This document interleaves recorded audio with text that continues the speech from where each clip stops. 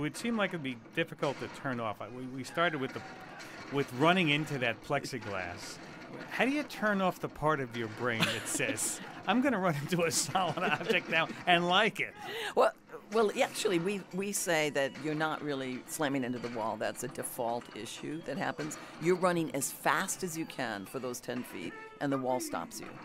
And if you mitigate it, then you're cheating. In other words, you slow down a little because you psychologically know it's coming.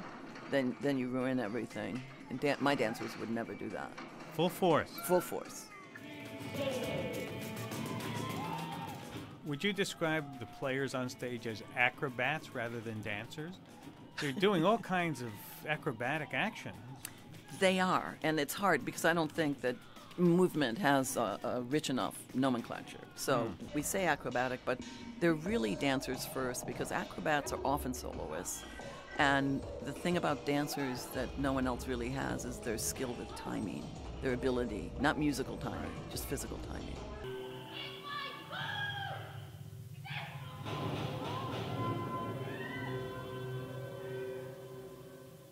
How do you talk a dancer into flying off a 3-story height and landing on their face, basically?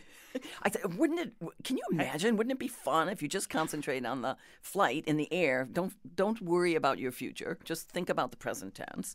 And then when you get to the bottom, just be flat.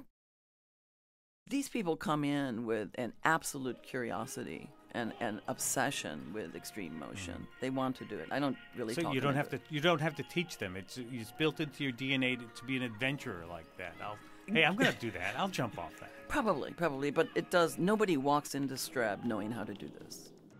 I am so hungry for a more rigorous system, a more rigorous, whatever you want to call it, syntax, grammar, to be incorporated into the action sphere so that we can really do more than we're doing just flitting around the stages.